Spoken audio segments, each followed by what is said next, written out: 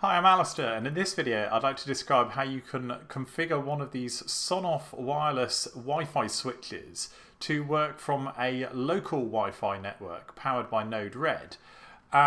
So these are switches which are sort of popular in the smart home automation kind of sphere.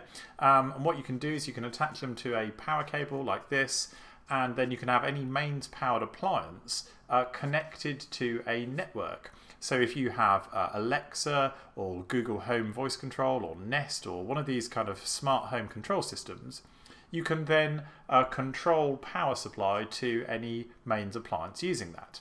Now that all sounds great, and I thought that would be really useful to have in an escape room as well, so you could have mains appliances that were triggered by a control system.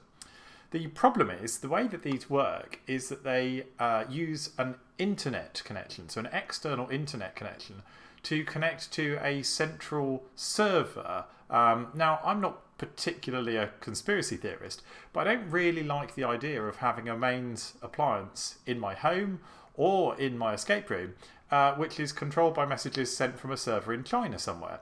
I just don't like having that dependency on a third party that I don't control that is going to be able to activate mains appliances where I am here. But fortunately there is a solution. So if you crack open one of these and have a look what's inside, so here's one I did earlier. So I've just taken the back off, and this is really simple to do. And when you look at what's inside, this is what you find. So if I just zoom in slightly.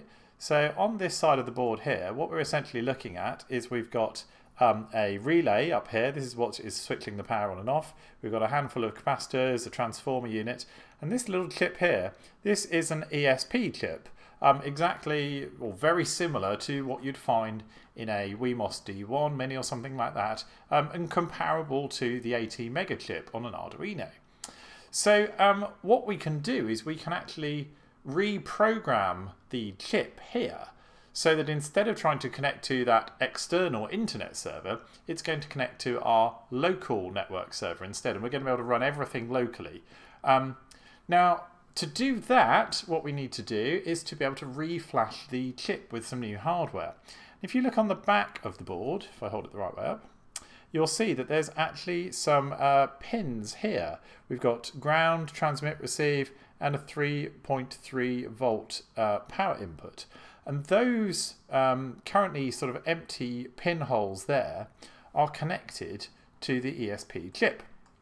So what you can do, if you take some just pin headers like this and solder them onto those pins there, what you can then do is get an FTDI programmer like this one and connect the USB connection there to your PC, and you can run some software which is going to upload a new firmware onto the chip of the board here and change how it behaves basically.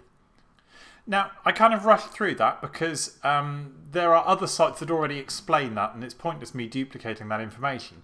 But I'm uploading some new firmware called Tasmota, and I'm using a piece of software called Tasmotizer to upload that firmware onto my Sonoff board. So I'll provide the link in the description below. You can just go to GitHub, download the new firmware, and use the Tasmotizer software to copy it to your Sonoff. And then you have a customized Sonoff controller, which you can now connect to via your Wi-Fi network.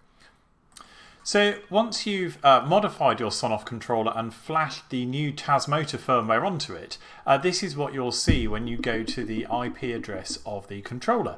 So you'll see a nice little screen here. It's got a couple of different settings, but even from this screen alone, we can toggle the power to any connected device on and off just by clicking this toggle button. So I've got this controller connected to a light in the corner here, and if I toggle the power off, you'll see the light go off, and then if I toggle it back on again, that light comes back on again. So you can very easily control appliances directly, but more usefully than that, if you go into the configuration here, you'll see we can actually set up a timer to make it come on and off at certain times on its own. Also we can set up a MQTT, so we can tell it about a broker that's running locally, which could be Node-RED, that controls the power supply to this device now from a central server. And that's what I'm using in my escape room control software, and that's how I'll be using this to control mains devices. So hopefully that's useful to you too, because these devices themselves are very cheap. They're literally kind of dollars to buy some of these. And when you've upgraded them with that new firmware, they actually become really, really useful little gadgets. So that's it.